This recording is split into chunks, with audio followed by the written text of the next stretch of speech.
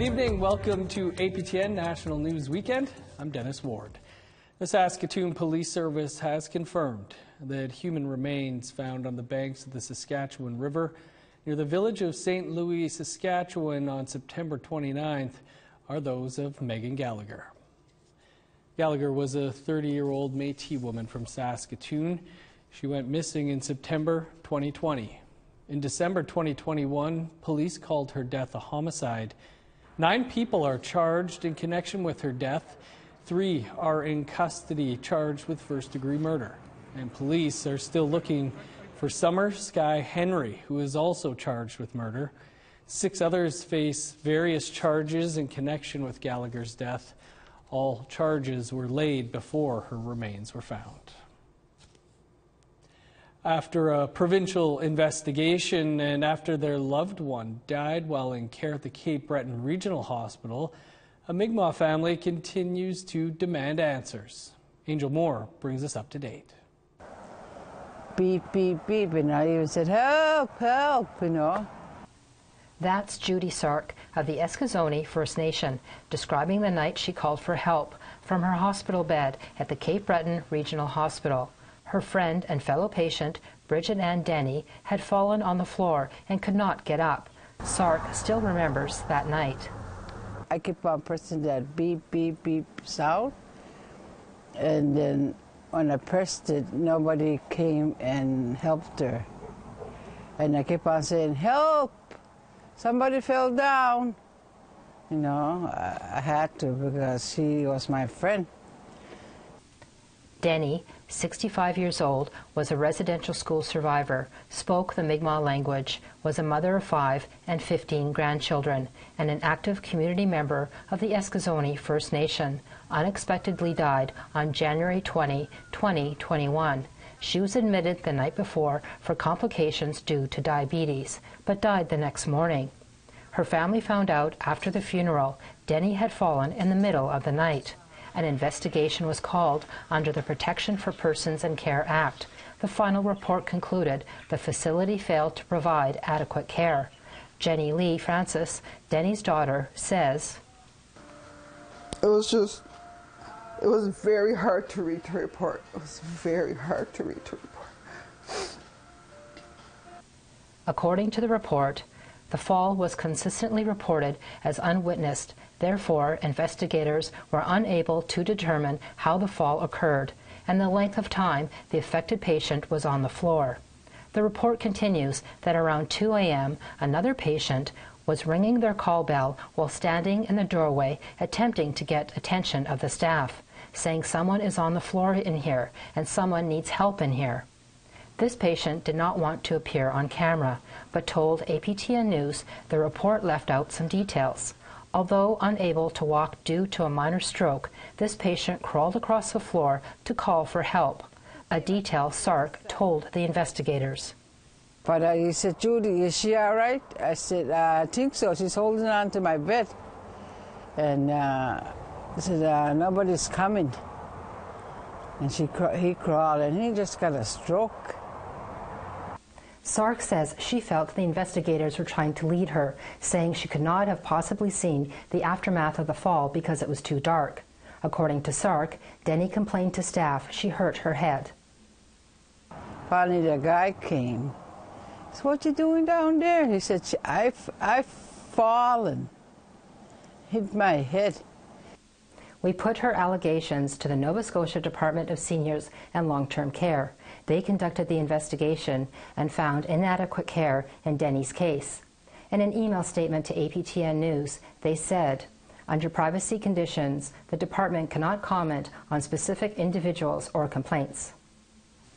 Mary I. Jo Francis, Denny's daughter-in-law, is frustrated. That's the point of everything, not only for the hospital to be held accountable, because somebody has to be held accountable for this, but the awareness that this is happening and it shouldn't be happening and that people need to speak up.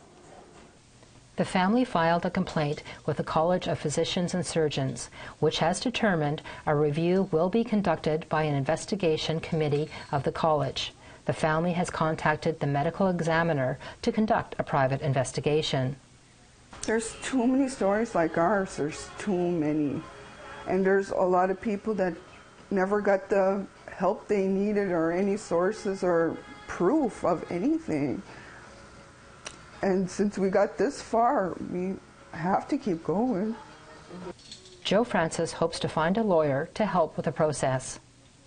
Nobody tells you how to deal with this sort of situation.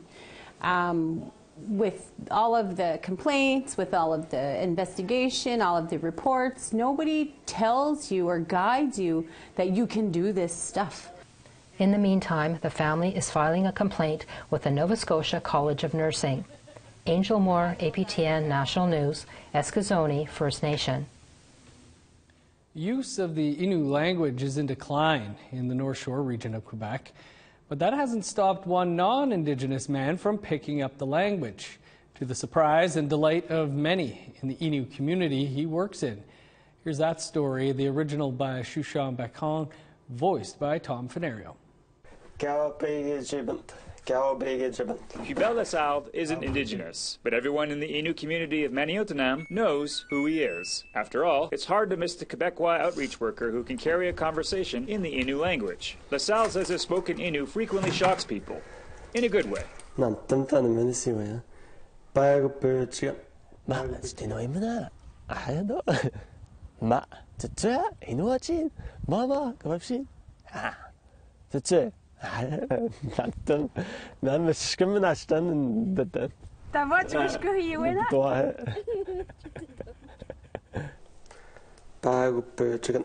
LaSalle has a trick. He sticks labels on the walls to remember his Innu vocabulary, and they also serve as reminders.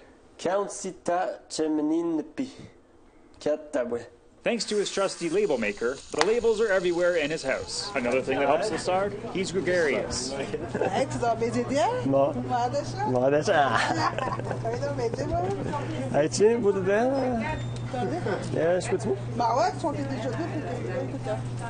LaSalle has been a speaker for 2 years.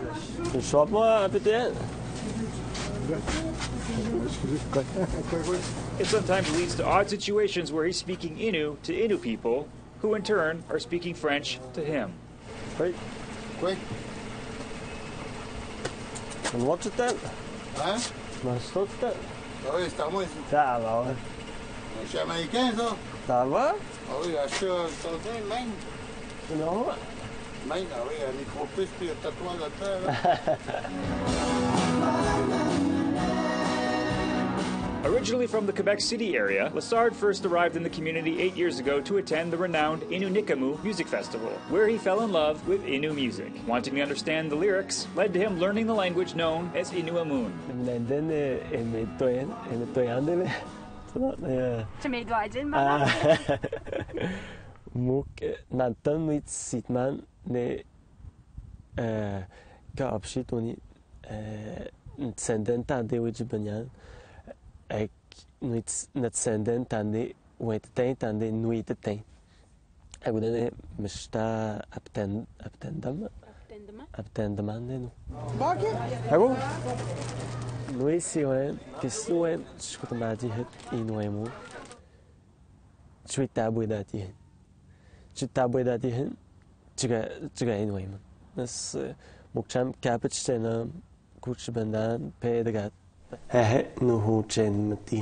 One step at a time is good advice, but in the case of LaSalle, one label at a time might be more appropriate. A story by Shushan Bakong, APTN National News, Maniotanam, Quebec. Such a cool story. Tuesday was Indigenous Veterans Day. We'll take you to some of the ceremonies after the break.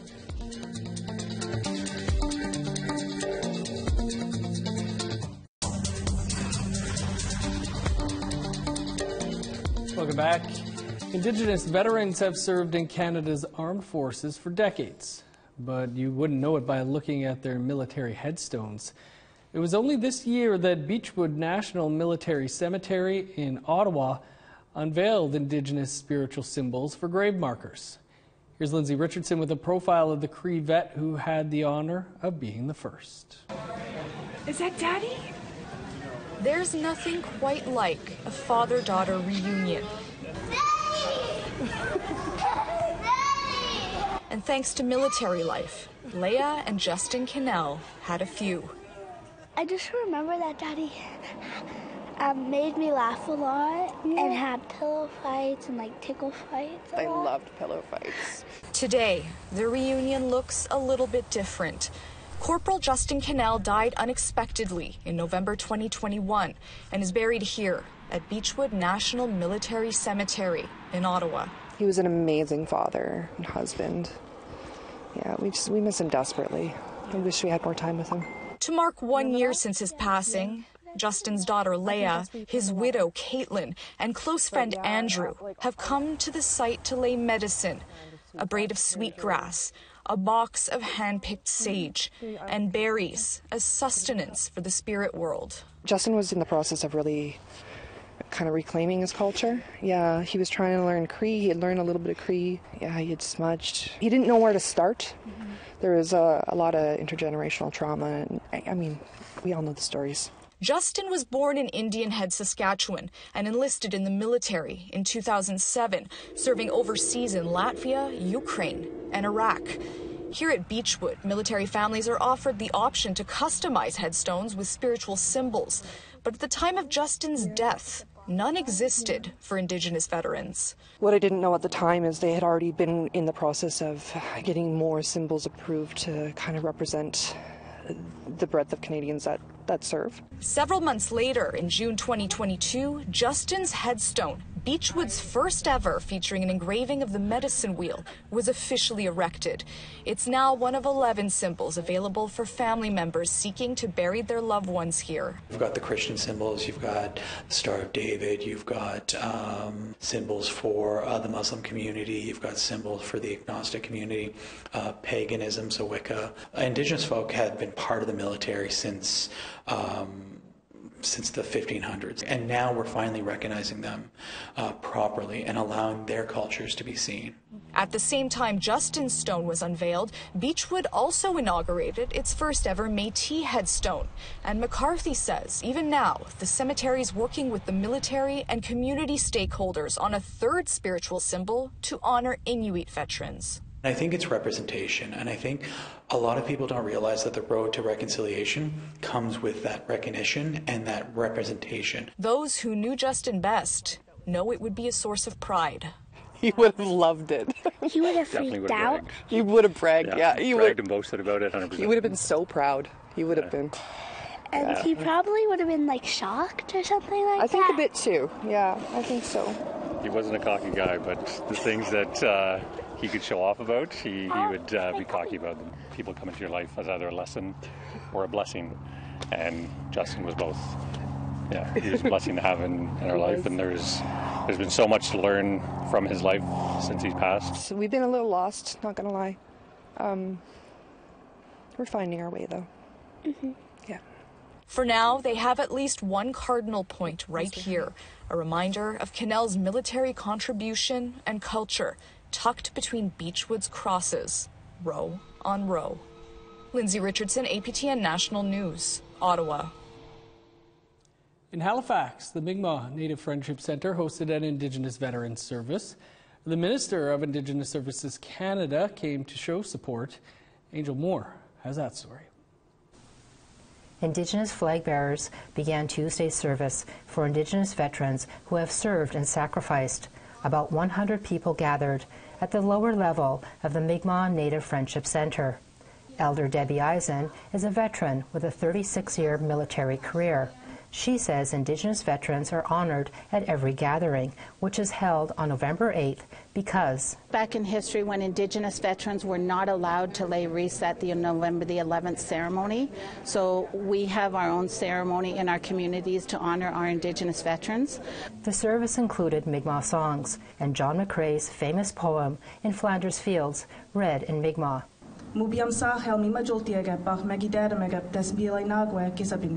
Indigenous Services Minister Patty Haidu attended the event. We all have a duty to understand how colonization and the colonial practices of Canada have discriminated against Indigenous people and hurt them, even people who have served this country so proudly and with such ferocity, up to and including losing their lives. About 7,000 First Nations people served in the Korean and First and Second World Wars. Angel Moore Jabuktuk, known as Halifax. The Métis Nation Saskatchewan held an intimate ceremony at Batoche to honor their veterans. This is the second year that M&S held this ceremony at Batoche. Métis men and women have a long history of military service to protect and defend Canada. The monument at Batoche recognizes their sacrifices and displays Métis veterans' names as a way to honor and thank them. Despite serving his country throughout the entirety of the Second World War, First Nations veteran Elijah Smith was not treated as an equal when he returned home. But as Sarah Connors explained, Smith's experience in the war laid the foundation for him to become one of the territory's most celebrated First Nations leaders. This hang for a lot of years in the Council for Yukon First Nations. Steve Smith beams with pride when it comes to talking about his father, Elijah Smith. Elijah is best known for his groundbreaking work in leading land claim and self-government agreements for First Nations in Yukon. Among his many accomplishments, he also served 6 years in World War II. He was really, really proud of having the uniform and serving the country and going off. Elijah was born in 1912 in Champaign, Yukon. In 1939, he enfranchised himself so he could enlist in the war. He saw it as an opportunity to see the world, and he saw it an opportunity to do his part. And I think most veterans did that. Elijah was trained in heavy equipment operation and was part of the Dieppe raid in northern France. Smith says his father was reluctant to share what he witnessed. I think this is typical of a Canadian soldier or somebody who fought in the Second World War. However, he did talk about his positive experiences fighting alongside non-Indigenous soldiers. Fighting, side by side with other individuals who are not of the same race, fashioned his outlook when he came home, right? But when Elijah returned home, he was disenfranchised and dismayed to learn he didn't qualify for the same benefits as other soldiers, like receiving land for farming. That was kind of like the first initial reasons why he was like, okay, well, this is interesting that I'm not really a citizen within my own homeland, right? Elijah was later elected as chief of the Champaign and Ajax First Nations in the late 1960s and went on to lead several Yukon First Nations organizations. In 1973, he spearheaded a delegation of Yukon First Nations leaders to Ottawa to present Together Today for Our Children Tomorrow to Prime Minister Pierre Trudeau. The meeting marked the beginning of modern land claims negotiations in the territory. His leadership style I believe came directly from his experience in the war. He always says that. It gave me a trade, right? And he came back and he ran a little trucking company. A former chief himself, Smith says his father is an inspiration. You try to make this world a better place, and I directly have a responsibility to his sacrifice to ensure that I try to live up to his ideals. Elijah remained a well-known leader in the Yukon until his death in 1991. Smith says it's important to remember soldiers like his father who put their life on the line. I'm proud of the fact that he fought in the Second World War. He served his country. And he served all of us today. Sarah Connors, APTN National News, Whitehorse. Still to come, the overlooked role of the Iroquois during the War of 1812. Stay with us.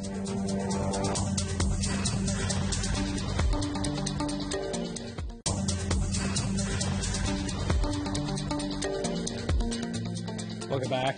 The contributions and sacrifice of Iroquois allied to the British during the War of 1812 is often overlooked. They played a major role in the battle between British and American forces. Last weekend, there was a solemn ceremony in Niagara Falls to honor these so-called forgotten soldiers. Steve Monjo reports. The sound of rifle shots and battle cries have long since disappeared. But over 200 years ago, Queenston Heights Park was the site of one of the most famous battles in Canadian history. And it's where veterans and the public came to honor and remember the Six Nations members who fought here. We're kind of coming out of the shadow of Canadian history as well as American history. So our stories and contributions to wars is starting to be more highlighted now, and the positive contributions that we did throughout these specific battles. The Battle of Queenston Heights, if it wasn't for the warriors to come up the heights to pin down the Americans, the British would never have had the opportunity to turn back, to gather together and push up the heights and push the Americans off. So it's little stories like that, and that's only a small one example of many that we get to highlight on a day like today, as well as, recognize our Indigenous veterans. Most Canadians think the War of 1812 was fought between the British and Americans. But 10,000 Iroquois and other Indigenous allies fought on the British side. Niagara Park Senior Advisor Tim Johnson says without their help, this park and the surrounding area could have been part of New York State. Most historians today say that were it not for the contributions of First Nations, Canada would look very different if it were not in fact absorbed into the United States. That's a huge history lesson for the entire country. And so we build from that and then bring out all of the detail of all of the service that Indigenous peoples have had, going back to when they were allies nation to nation, to today working and serving in the Canadian Armed Forces. Howard Hill was one of the veterans honored at the Valor and Victory service. He feels it's important to support their service and remember their sacrifice for future generations. Oh, yes, it is. You got to carry the tradition on. I'm a third-generation veteran. My grandfather was in World War I. My father was in World War II. My brother and my brother-in-law and I were in the Vietnam War, so it's a tradition that we try to carry on. Unfortunately, I don't have any kids in anything. I hope we don't have to have any in the wars, but if we do, we'll support them in any way we can. Steve Monjo, APTN National News, Niagara Falls, Ontario. And that is all the time we have for your APTN National News for this weekend.